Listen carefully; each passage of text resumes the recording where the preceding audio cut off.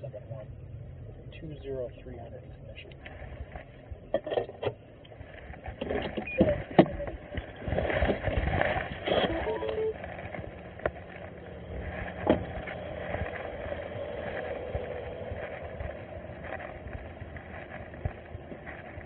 Morning. How are you? Good, how are you? What was I doing wrong?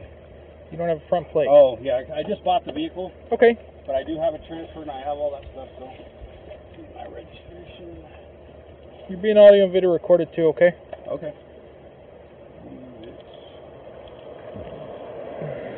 I know I have it. It existed and I just got the title in the mail yesterday. So I got it in the mail.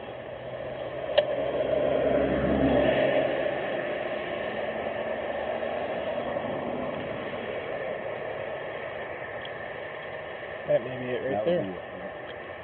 Yep. Okay, how about insurance? I don't have my insurance yet. That I don't have. Okay. I'm not going to try and bullshit you on anything, so. Where is the front plate? It didn't come with the vehicle. Oh, so when you bought it, it's gone? They had the rear plate on there and it didn't have the front one on there. Okay, sit tight for me. Okay, no problem.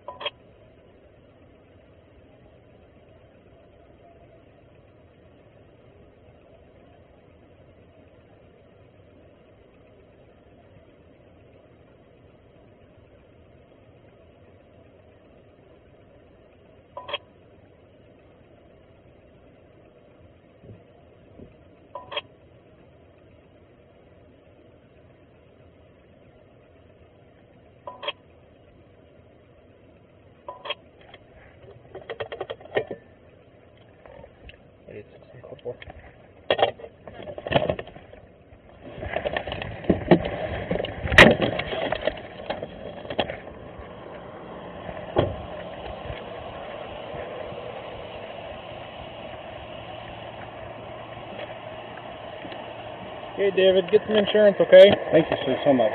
Not a problem. I will. I'll get it done today. And a front plate. So if you don't have a front plate for this vehicle, you need to go to DOL, get some new plates issued, and get a front plate on there. To be honest with you, my plan was, because I was going to register as a collector's vehicle, and I only come with one plate. I was just $20 short at the time, so. That's fine, as long as if on a collector's vehicle, if it only comes with one plate, that's fine.